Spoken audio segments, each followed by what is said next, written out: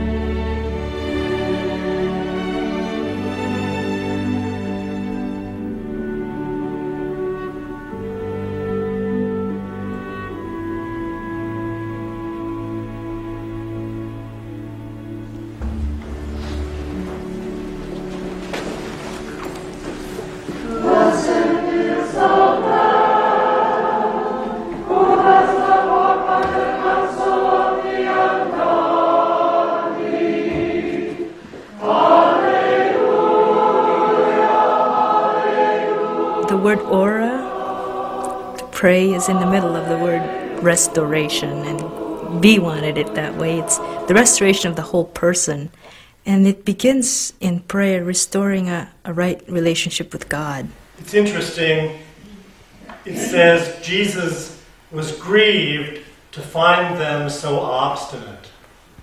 In the Revised Standard Version it says he was grieved to find them so hard of heart. He was grieved at their hardness of heart. Well, he was grieved because their hardness of heart prevented them from living God's heart. And our whole life to Christ God.